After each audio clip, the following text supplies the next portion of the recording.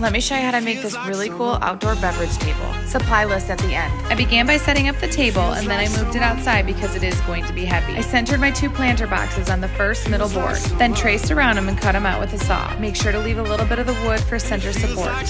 Then you're going to add 1 U-channel to the center for more support. I chose to paint my U-channels black.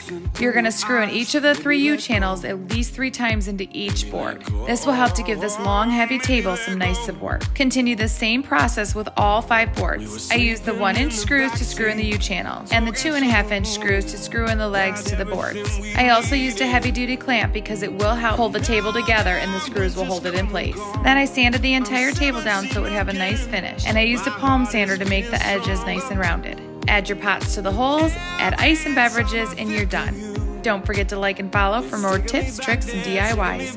It's as simple as that. Enjoy!